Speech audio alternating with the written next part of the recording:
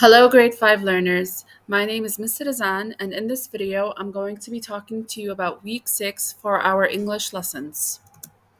The topics that we're going to cover this week are tenses, transitional phrases, analyzing texts, punctuation, and continue our writing.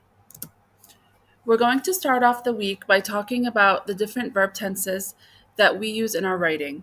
We're going to be able to differentiate between the three tenses to fully understand how we can implement them in our writing to make sure that our writing is accurate. Transitional phrases. Transitional phrases help us to organize our ideas and also make our writing proper. So we will be using transitional phrases to be able to organize these ideas and implement them when we're writing our descriptive essays. Analyzing texts.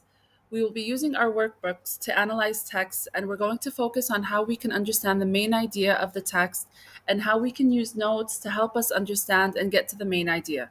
Annotating by writing down things while we're reading our texts is a technique that we use a lot, and it helps us to further understand how to grasp each idea and how to fully understand the text that we're reading. Descriptive writing.